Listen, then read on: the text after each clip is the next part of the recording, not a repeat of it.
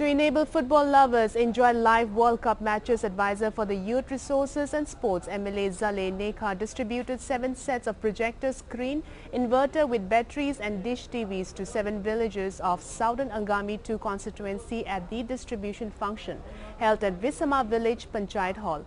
An elected representative of the 15th Southern Angami 2 Assembly constituency, Zale said he had contributed to promote sports, especially football, at his own personal expenses. He hoped that local fans would join the World Cup festivities along with the rest of the world and also learn football skills. He also informed that the Department of Youth Resources and Sports will be live screening the ensuing Football World Cup in the Nagaland and commemorating of the year-long centennial birth anniversary of late Dr. T. Ao, the legendary Naga footballer who led the Indian football team to Olympic giant screens, would be set up in Kohima local ground Kuchuzé Multipurpose District Sports Complex Dimapur, Imkho Meren Sports Complex Mukokchung and Mon Town Hall during the opening ceremony and inaugural match, 2 semi-finals and the final match of the World Cup, said Zale.